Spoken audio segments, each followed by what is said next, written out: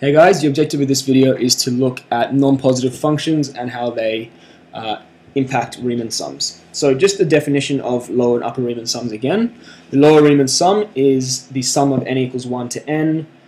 So this should be I equals 1 to n. M of I change in x, we're just summing up rectangles where this m is the minimum.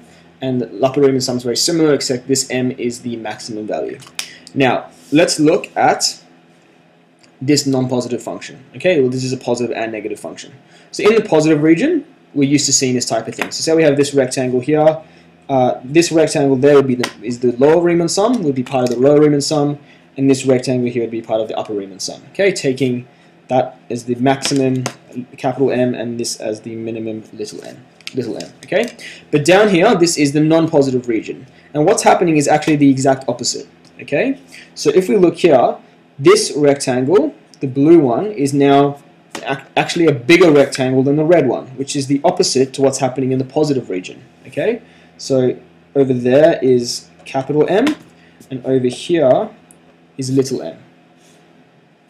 So the way to think of this, just to provide a bit of background, is which is minimum and which is maximum of these two options. Okay, so let's say we had 2 and 5. 5 is obviously maximum and 2 is minimum. That's obvious. Okay, 5 is a bigger number than 2.